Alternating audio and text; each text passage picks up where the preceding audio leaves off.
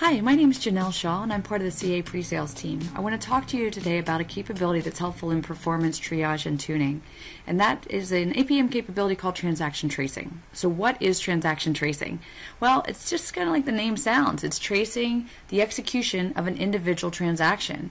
Now, that transaction could be very simple, meaning it executes maybe through a JVM and calls into a database, or more likely, it's very complex. So there might be multiple Java processes that are interacting.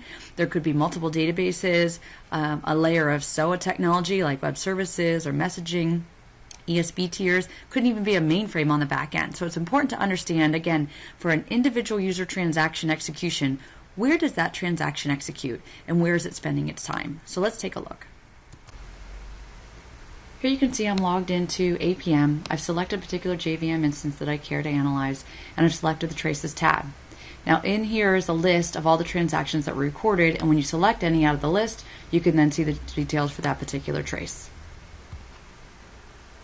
I've selected a transaction trace. In this case, it's one that has a duration of 5,857 milliseconds. So that 5 seconds, almost 6 seconds, is represented here. You see the 0 is the start of that stopwatch, and the ruler across the top represents those 5+ seconds. If you notice here, it happens to be one swim lane. If there were multiple JVMs or multiple processes supporting a single transaction, you would see multiple swim lanes to represent those JVMs or those processes. In this case, we're looking at a single JVM. So what you'll notice as I expand that swim lane and click on a row, you can see very quickly visually, and that's why this trace view exists, is that we have two back-end systems that get invoked from this particular JVM.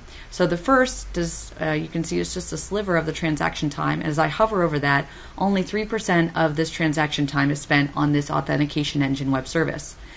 Visually though, again, very easy to see that a single bottleneck exists. And when I hover, and even when I click on it, you can see the same details down below, that a second web service invocation to an order engine process, you can see that it gets invoked at 173 milliseconds into the transaction execution, but it's responsible for 97% of the total transaction time. That means that this web service call gets invoked very early into the transaction. It has a duration of 5.5 seconds out of a 5.8 second transaction. So significant time spent on that web service. So what that means is if we want to tune this transaction in any way, we need to attack the response time of this particular order engine service. So now let me select on a different transaction. In this case, a 5,546 millisecond transaction. I already have the swim lane expanded, and you can see right away dramatic difference in the visualization, how this transaction is represented.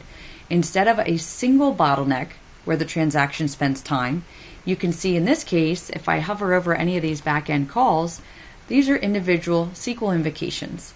You can see the SQL, or it could be a stored procedure in other applications that gets invoked. We mask out the parameters on purpose, mostly for security reasons, but you can enable that if you choose. In this case, though, what you see is that for any of these SQL that get invoked, and I can hover over these repeatedly so you can see, even though the SQL itself is responding reasonably quick, so even a slow one is 104 milliseconds, the invocation, there's too many invocations to the database. So rapidly responding SQL, but too many of them called for a single transaction. What does that mean? It's not a database problem, it's the application is calling the database too frequently.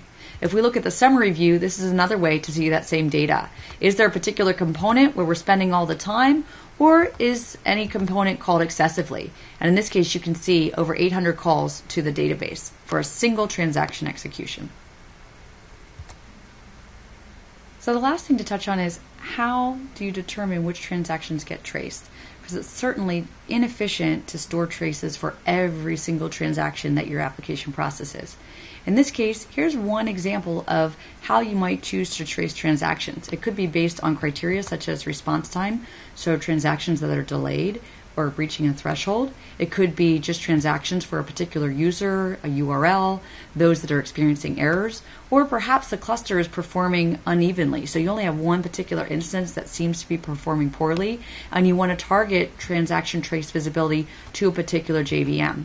So you can control very granularly which transactions get traced and stored for future analysis.